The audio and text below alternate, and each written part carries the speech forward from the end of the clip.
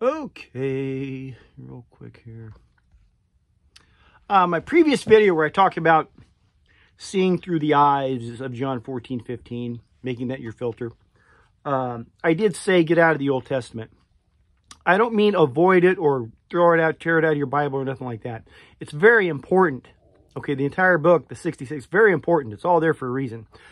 But if I were just stepping into this, I would read John 14:15 and 16, a whole bunch, okay, for a week, maybe two, something like that, and own it.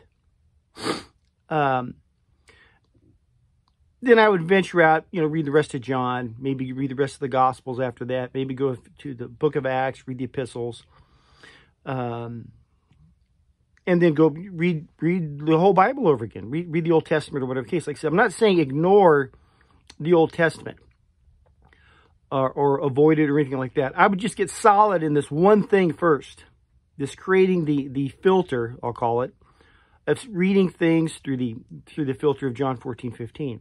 We're being led by the Spirit.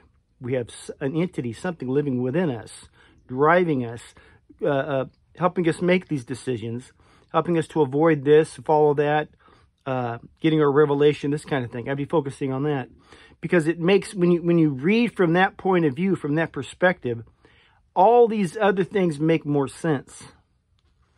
Okay? You can go into the Old Testament and go, ooh, that's a contradiction. No, they're just in a different time, under a different situation. We haven't got Jesus and the Holy Spirit yet. He has not done his thing and then poured the Holy Spirit down upon us. So we're in a way better position now than they were. Old covenant, new covenant. So it's if you look at it through the eyes of John 14:15 and you go back and read these things, it makes more sense. Okay? Now, I'm not telling people, well, don't read the Old Testament. It probably sounded like that. That's not what I meant. But you want to change your point of view. You want to change your perspective. Okay? Even if you're just, I don't know if the seller guy's he might be off his nut or whatever. But I'll try this. I'll see what this is. You could just be window shopping, whatever the case is. But if you look at the rest of the Bible, the rest of people speak and ask you what you hear, what you see, from that perspective, John 14:15, things are far more clear, far more transparent, far more black and white. There are things that go on in the Old Testament that are quite contradictory to almost all of Jesus' teachings. Why is that? Okay, I'm not going to tell you why. It's two different things are going on. But wouldn't you rather be led by the Spirit, or at least from that perspective, to know that, hey, I'm not understanding this. Doing my part, meeting the conditions here, and doing the best that I can. And I need this indwelling of the Holy Spirit to explain these things to me. These things start to come together because now you're using this thing. You're using this tool that we have. You're exercising your faith in such a way. And that pays dividends. So it's not about, hey, don't use the Old Testament. But you'll be able to see now when you go back to the Bible and things, the atheists are always throwing these things at you. Well, there's contradictions in the Bible. Well, yeah, there is. If you look at it as if you don't understand, there's different things going on. It's called context. There's things that Jesus is asking us to do, commanding us to do, that might have been allowed in the Old Testament. Might have been required.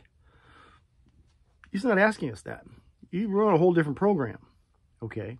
Not saying I don't want to say easier or like that, but it's different. It's a different deal.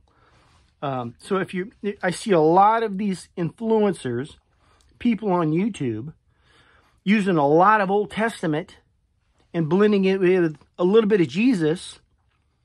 And now all that gets muddled. All that gets messed up.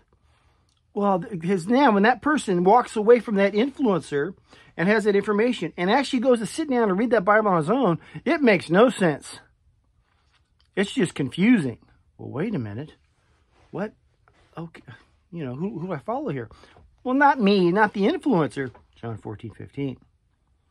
See, so when you read anything, or if you're reading anything in the book from that perspective, you're going to have a much clearer picture. You're also going to get results. Okay, I'll just put it that way. You're going to get results because now you're following what the Bible is telling you, and not some person like me on YouTube or whatever the case is. So it's not about, oh, stay away from the Old Testament. But if you've been locked into one of these groups or these people that do all that, well, I would say stay away from the Old Testament for now. Stay away from the Old Testament and all that stuff temporarily until you get a hold of John 14:15. Then go in and read the rest of John. Then read the Gospels. Read the book of Acts. And with that perspective, don't read anything. I mean, before I read anything, I would go read John 14:15 every time before I started something new in the book. Pound that thing into the head, and then it gets into the heart. So that's my focus. It's not about, okay, avoid the Old Testament. Okay, or stay, get rid of the Old Testament. That's not what I'm saying. It has its place. It's very important, especially historically. But if you want to get down to what applies to you, the application, hey, come on. So it's just, there's so much of this where I see them muddling, putting these things together. They got a whole bunch of Old Testament, a little bit of Jesus over here, and they're this and that. People that do that tend to be, they're being led by their brain, not the Spirit. Trust me on this one. Because once you understand what I'm talking about, you'll see these people talking, and right off the bat, you go, they're going there. Why are they going there? And it's not necessary. You don't have to be over there. It's not necessary. So hopefully that makes sense. I'm not saying get rid of the Old Testament. I'm saying stay out of it temporarily while you focus on John 14:15 and then the New Testament. Get this concept down. Then you start looking at everything entirely different. I wished I had done this 15 years ago, or if I had known this. I didn't. So for me, it was, I've gone through chased every rabbit, down every rabbit hole, through these wild goose chases and everything else. I followed the Hebrew roots.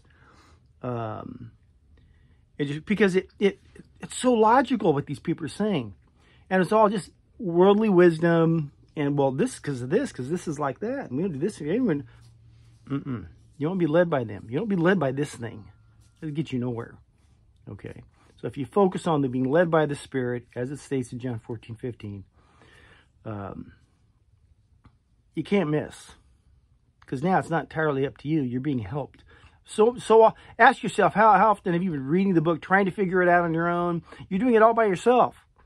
Trying to I don't understand that. It ain't supposed to be like that. That's what he's telling you in John.